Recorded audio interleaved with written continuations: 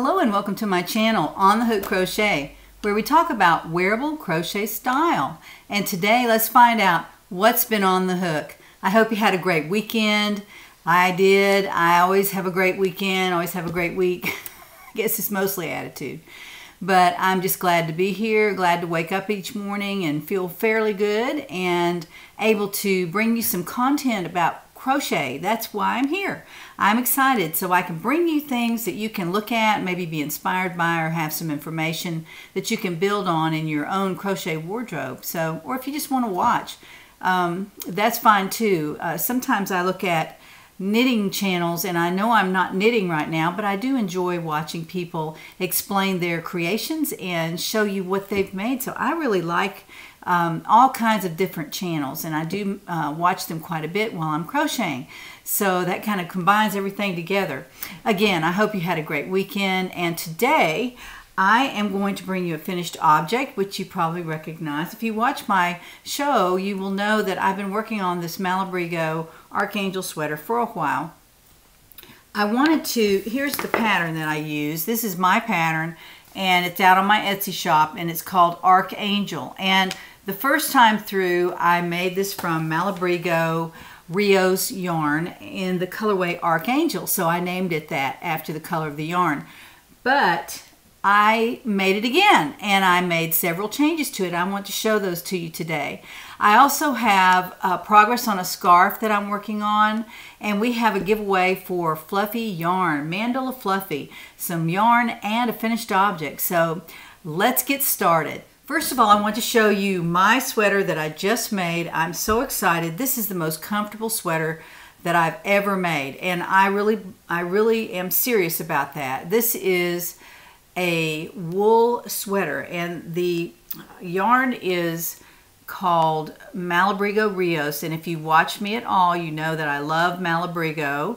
It's an affordable luxury yarn. It's hand-dyed. It's quite lovely. The yarn is made in Peru, and it's the worsted. The one that I used for this particular sweater is the Malabrigo worsted in the colorway Rosalinda, and there's the tag that comes on it. It's Malabrigo worsted, and the particulars on this, there are 210 yards on the hank, 100 grams. So for this particular sweater that I'm wearing, and I'll stand up and show it to you in a second here, I have 42, I have 1.5 ounces or 42.5 grams left out of the last hank. So the total yardage that I used for this particular sweater was 1,050 for my size. And I made this in a boxy fit, and that would be, you know, maybe a good size medium, maybe even a large. I expanded the sizes. I have probably 4 inches of V's all the way up, and then on this particular pattern, the sleeves are crocheted right into the fabric. I had a question from a viewer this week, and she had asked about how you put the other sleeve in the fabric. Well, you put them in, actually, you crochet them in at the same time. So you don't just start on one side and do all this. You actually crochet from one end to the other. I'll show you a little bit more about that in a second. On the original sweater that I show here, this is also Malabrigo. I made both out of the same type of yarn, different colors. I used a yellow clover, which is a 7.0. It's a good size hook on the original. That's what I wrote in the pattern. I used this one. On the one I'm wearing now, I used a J hook, and I used a 6.0, quite a bit smaller hook. And it gives it a little bit smaller stitch, and so it uses a tiny bit more yarn as well. But I felt like for the coverage I wanted, I did not want to have to wear a blouse underneath. I wanted to be able to wear this right next to my skin. It is so soft and so warm. It's wool, and so I'm just not used to that here in Tennessee. But I do like the fact that it's wool, and I found some wool that I really like up against my skin. On the original sweater, I chained up with an L hook, which is an 8.0. That's the pink clover. And then I made the fabric from the 7.0 yellow clover. I did not do that this time. I used a J hook all the way through, and then to do the neck edging and the sleeve edging, I used an I hook. I went down one size and used an I hook. So you have to experiment. I experimented on this. I made this one basically from a different size hook, the same yarn, different size hook, different neckline, different edgings. There were quite a few things that were different. And the start up at the bottom of the fabric, where you start from the bottom to crochet, you crochet up, I even started differently. So let me bring Crystal over. She's been dying to get on our program. She's just stands over there and goes, "What about me?" So I have dressed Crystal in the original Archangel sweater, and I'm going to compare the two. Before I do that though, let me stand up and let me show you this one. This is my second version of the Archangel sweater. I'll step back here so you can see it. This is a boxy fit. Now you can see that it goes straight down for the most part. I did not put ribbing at the bottom of this sweater.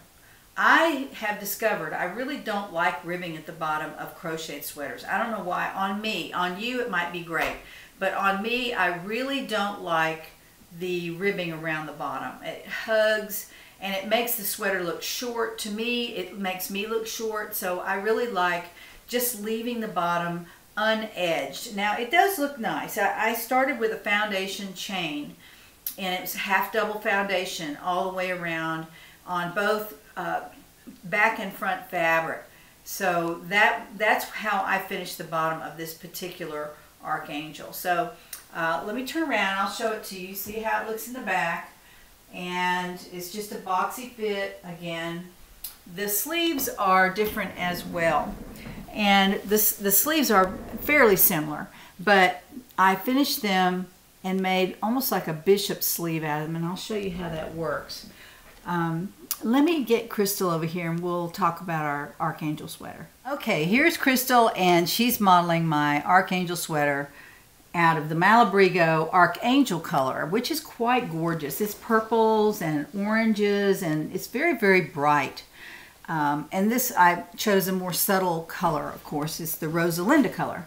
But I wanted to show you the differences between these two sweaters. Now, I always advise people who buy my patterns to make them more than once. And you probably know this. When you buy other patterns, you probably make them more than once. But I really encourage that, because I made a lot of changes on this second version that I want to show you, and I would advise you to, or recommend actually, I would recommend that you make the sweater the way I directed in the pattern the first time through, or make your own changes then as well, and then make it again and perfect it, make it just how you want it. And that, I have found that I make all my patterns at least twice. Even though I publish a pattern, I will make it again, either for someone else or for myself, and I want to be sure that I make the changes that I really, really like. And when I do that, I will come on my show and I will show you what I've done differently. I've done that several times. So I want to show you this one. This is the original. I used ribbing around the neck. Now, I've talked about this before, but the neckline is much lower and much wider than the new version of the Archangel. I used ribbing here. I did not rib the neck, and I'll get up here where you can see it. This is a single crochet border edging, and I love it. I really do. I am not a huge proponent of ribbing, although I will rib things in my patterns. I've done that several times, and I did it here on the original Archangel. But unless it's knitted, I really don't love the ribbing around on an edging on crochet. I just don't like the way it looks. It's okay, but it's not, it doesn't look like crochet. I really like a sweater to be very crocheted.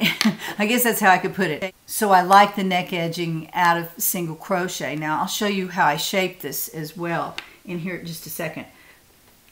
The sleeves on the original are as wide as they are here. I think I might have made this a tiny bit wider, the sleeve itself, because you make that determination when you start the sleeve here under the arm and you crochet the sleeve into the fabric. The more rows you put on that particular part of your sweater, the more rows you crochet, the wider the sleeve will be at the bottom. The wider it will hang down. But you can bring that to a wrist size. You can easily do that, and I show you in the pattern how to do that. And I actually did that on this particular sweater. I did the same thing, but the edging is different. I edged this with a single crochet edging. Now, on this one I did the same thing, but I put a ribbing at the bottom. I ribbed the bottom of the sweater sleeve. So I brought the sweater together here, and then I added the ribbing. On this one I brought the sweater together here, and I added the single crochet edging. And it's actually, you know, it gives enough to get your hand through there and to be comfortable. And the ribbing I didn't find stretched as well. It stretches okay, but this stretches just as well. It's a lot quicker to crochet, and I think it looks prettier. I really do. I like the ribbing just fine. If you are a ribbing person, then go ahead and rib. But the second time through, I thought, I am not ribbing that. I'm going to just use a single crochet edging. And I love the way it turned out. Now, Crystal's sweater is more of a fit. Well, you can't really see that. Well, I guess you can. It's more of a fitted to my body. I put less ease in this. I didn't put as much ease in this particular sweater, so it fits a little bit closer to my body. I was looking for a more comfortable fit, and to me that's a boxy sweater where you can just sit down and it's not, you don't have to pull it down, and when you stand up it just falls in place. So that's one reason I really like boxy sweaters, and I really like wearing them because they're so comfortable. And after a large meal, you're not tugging at it, and it doesn't show every roll in your body. So I like the way they fall straight down. And this one isn't too bad, but it was a little bit tighter fit. So I don't think I used as many yards to make this. One reason is because there's not much crocheting up here. There's a big space open, while on this one, it's, you know, it's only cut down just a little bit, not much in the front. I did not shape a neckline in the back on this one either. Just like this one, I did not shape the neckline. I just crocheted straight over. Now, let me talk about the sleeves real quick, because I did have a question about this. When you're making, for example, let's do the front. Turn around here, Crystal. She's getting dizzy. I'll turn her around too much. All right, so when you're crocheting the front of this sweater fabric, you start at the bottom. Again, I used a foundation half double crochet on this sweater. I chained up with a larger hook, and then I crocheted the fabric with a smaller hook. And you can do it either way. When you chain up with a larger hook and then crochet up, you'll find that there's much less give around the bottom of your sweater. And if you're about that, if you want it to be tight, you don't want it to be moving out of shape, and I'm not sure if this one will do that or not. I don't think it will. You can chain up and then use a smaller hook to crochet your fabric. But on this one, I used a foundation half double crochet. I don't know if you can see that. I used a foundation half double crochet, and it's, you know, it's very flexible. It gives a lot more than a chain and then starting your fabric with a smaller hook. You can do it either way, but I used a foundation half double crochet to start my fabric. So I did a row of that, and then I started my half double crochet rows and crocheted across. And then when you get to this point on for the front of your fabric, when you get to this point, you make a decision. How long do I want my sleeve? So you chain out that long, and of course you want to leave enough on the end of your sleeve to create the edging, however you want to do the edging. So you'll crochet back and forth until you get to this point, and then you chain out however long you want the sleeve. Then you move back across here, and then you chain out on the other side.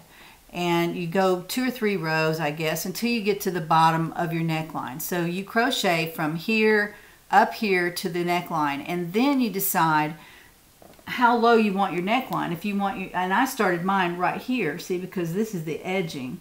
I started my neckline right here so that when I was crocheting my sleeves, I wasn't finished with the sleeves yet. I stopped here, and then I crocheted the rest of the front of the fabric, including the sleeve. Then I joined my yarn again, and I crocheted this side of the front of my fabric, so that at that point I'm crocheting that sleeve too. As I move across, I'm crocheting that sleeve, and so then I have the whole front of the fabric. The back of the fabric is easier because you start at the bottom, you decide how long your sleeves are going to be, and if you've done the front first, then you want to match that number, of course, of chains from here to the end of your sleeve. You want to make sure that's the same because they have to match up. Then you crochet across, sleeve to sleeve to sleeve. You're crocheting this huge line, but then when you get through, your sleeves are done, which is kind of nice. You go all the way to the top. I did not shape the neckline, so I crocheted straight across the top, and then when I put the two pieces together, I used the front shoulder as the measurement. So I would lay my fabric on each other, the front to the back, right sides together, make sure the sleeves are even at the bottom and that they are lined up, and then I started sewing them together at the end of the sleeve all the way up to as far as the front would go, and then I stopped. I did the same thing on the other side. So that's a little bit about the structure of this sweater. It's not difficult to do. Once you have it all crocheted, it's pretty easy. I mean, you have to sew it here, and then you sew an underarm seam from the end of the sleeve here to the bottom of the fabric. So that's how this Archangel is constructed, and I thought you might like to see that. I hope that helps the young lady who wrote me and asked me when does she create this sleeve. But actually you create both sleeves at the same time, you just don't finish them.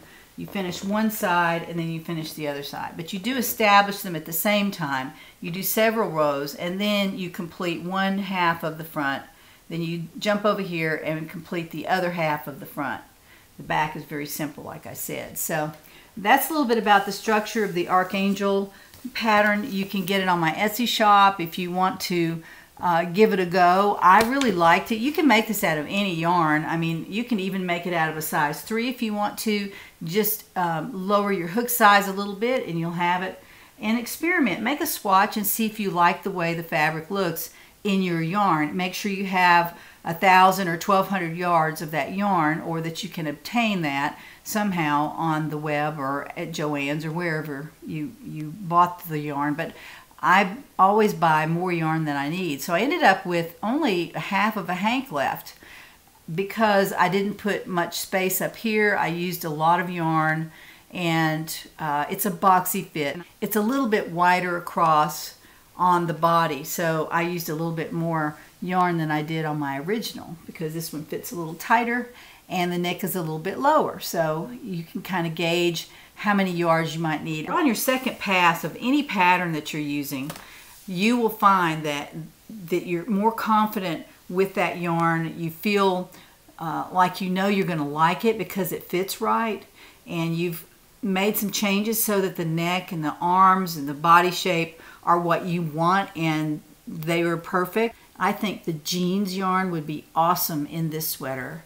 The jeans yarn by Lion Brand, not sponsored by Lion Brand at all, but I do love the jeans yarn. I've made several things out of that. It's very soft, and it's a size 4, so it would go along with this particular pattern, be a little bit easier to make than trying to change the yarn size. But you could certainly use a size 3 if you wanted to. So again, this is my second pass at the Archangel sweater.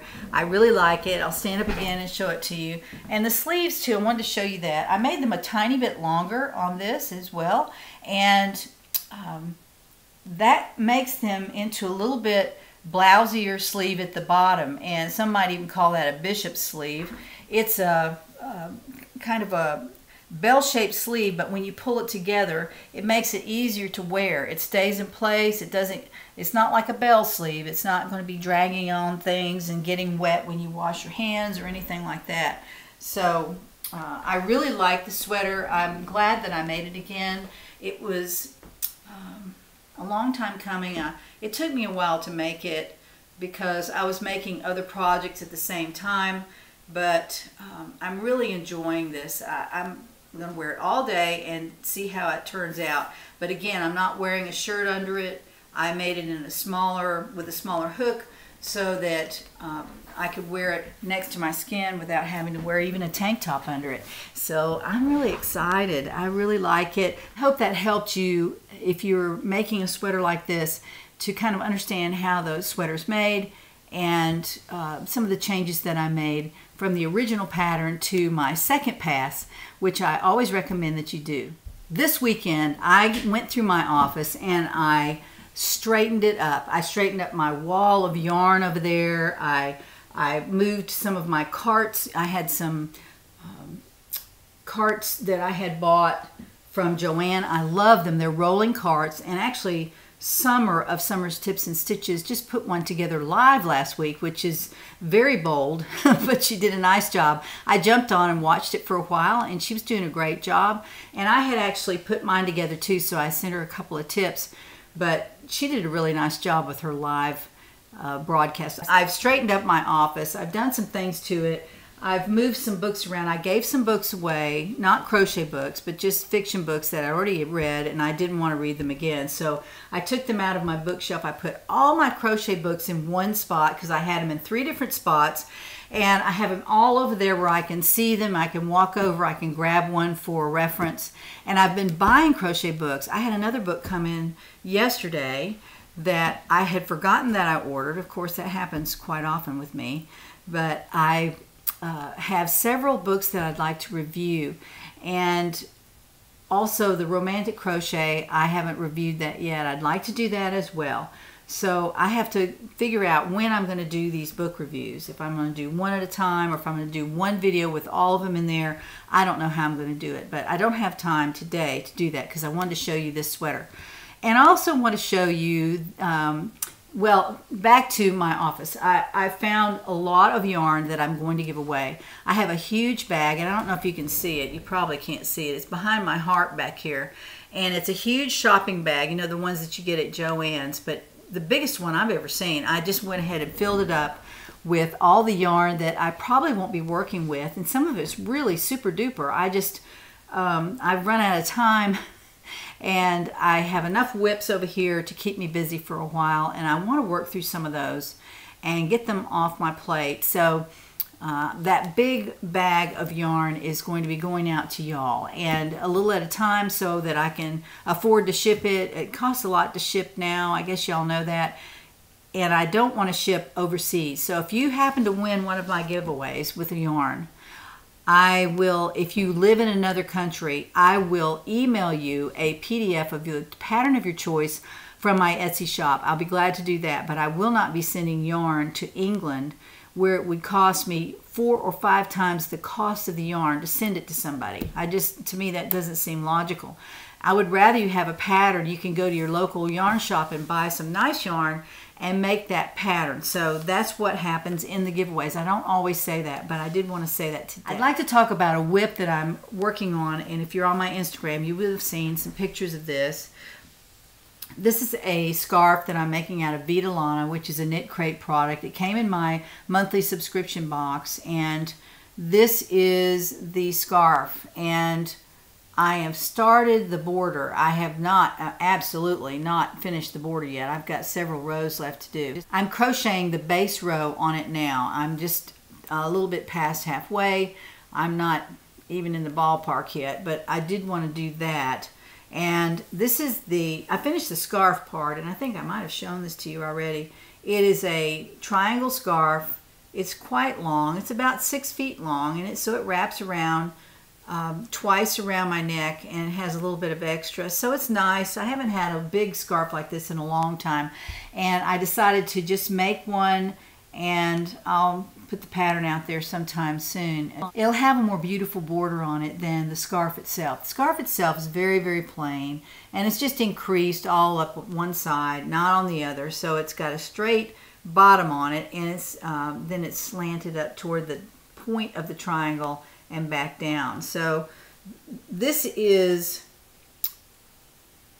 Not the softest scarf I've ever made. I'm being honest here. The Vitalon is nice yarn, but it's not very soft. Now, I'm going to soak this in some, I think they call this Rapture, but this has stellina in it. I don't know if you can see that. Yeah, you can. Look, all that bling in there. It is quite beautiful. And the yarn that I'm doing the border in is also a blingy yarn. It's also a blingy yarn. So the whole thing will be blingy, but it's going to have to be a little bit softer for me to really want to grab it and wear it often. So that's what I'm working on right now. I'm trying to finish this up. I finished my sweater and I'm working on my scarf. And I have, as I said, I went through my office and I found a lot of whips that I need to finish. I found some things that I was almost finished with and I just put them down and I forgot about them. And you may be the same way, I don't know. That's just me. So I have them lined up over here and I'm going to try to finish some of these in the next couple of weeks. I'm going to work really hard to finish a nice sweater that I started with some yarn that Creative Grandma, Glenda there, had given me. And it was quite gorgeous, and I started a sweater and I really had the thing sewn together, and all I was doing putting the sleeves in it, and I just stopped. I don't know what happened. I was distracted and there was a squirrel that went by. I totally forgot what I was doing. So I needed to get my whips together, and I've done that. I've cleaned off my yarn, my bookcase, and so now I'm ready to give away some of that yarn. So let's talk about the giveaway for this week. The giveaway for this week was a finished object made from Mandala Fluffy. Very, very pretty. I love this. I made myself one, and I made some of my girlfriends one for Christmas out of the Mandala Fluffy. It's so soft. It's almost as soft as my sweater. It's really soft and beautiful. And it's made in more of a, actually closer to spring colors. I don't know why they made Mandala Fluffy in spring colors, but it's beautiful. I like it. Winner number 2 will receive 2 balls of Mandala Fluffy in the colorway Anemone, and which is the same color that this is made from. So this is what it looks like made up. It's really pretty. I love the colors in that. Very kind of almost springy, but still warm. So it's kind of fun. I will give you 2 balls of that for giveaway winner number 2. Receive that. Giveaway winner number 3 will receive 2 balls of Fire Goby. And I think these are fish names. I'm pretty sure. Fish are very beautiful in the ocean. Some of them are very colorful. And my guess is that's where these colors come from.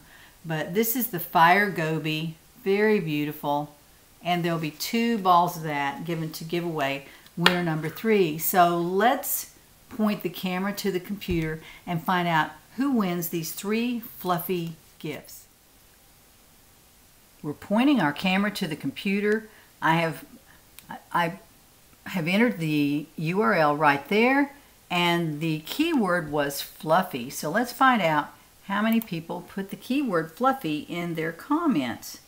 And that would be 365. That's a lot of people.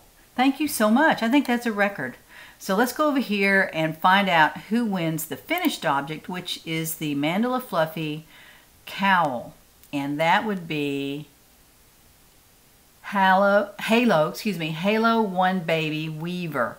And there's the word fluffy in her comment. So congratulations to Halo 1 Baby Weaver, and let's pick another winner. So let's go up here. I have to go down here. It says pick another winner. So let's go right there. This is the winner number 2. We'll win the Anemone Mandala Fluffy, which is the pink and green. Anita Calista.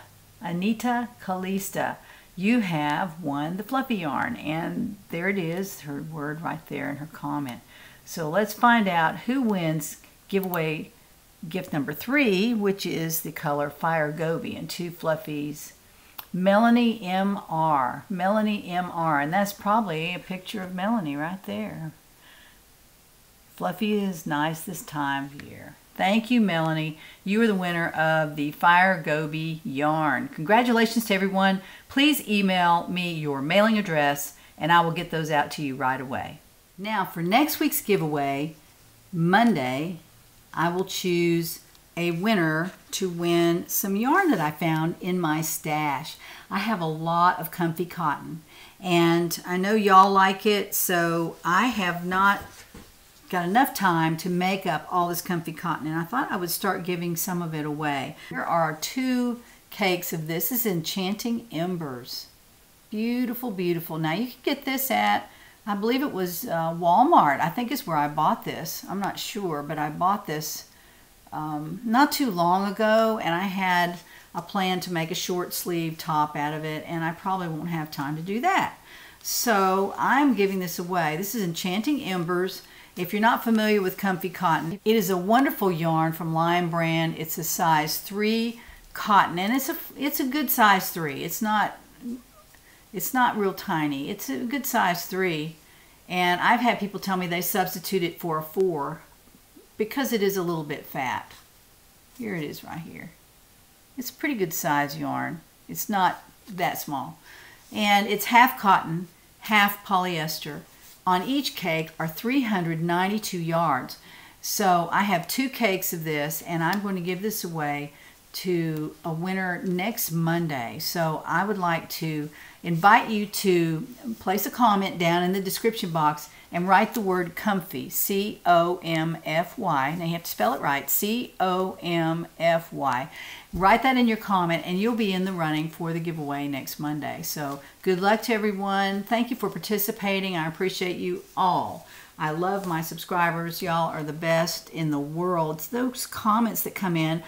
There's so many of them, and I read them. I try to read all of them. Comments are so sweet. Thank you so much for your suggestions, your comments, and your questions. I try to answer the questions on the comments, but if you happen to find out that I have missed your question, please send it to me again, or you can email it to me at jeannie@onthehookcrochet.com. If you have a specific question, I'll be glad to answer it to you. And if, like in today's video, someone had asked me about how to crochet this sweater. They had the pattern, but they were not real clear about how to do it. And I hope that helped you. If you plan to make a sweater where the sleeves are crocheted right into the top, it's a great way to crochet. I love to do it. It is not for someone who might want a fitted sleeve. That you would probably need to just make your fabric and then, crochet the sleeve around in the different direction. You'd be crocheting this way. On this sleeve, you crochet this way. I decrease at the cuff. So for me, that works fine. I love sleeves that are plenty roomy. Move around in them. They're very, very comfortable. I have probably said that too much today, but I will be back later in the week with the giveaway from last week. Last week's late week video was the Karen cake, and it's the rose scented color, and that is in the giveaway. And I think I have a surprise for you as well. So join me again on Thursday, and let's find out what's on the hook.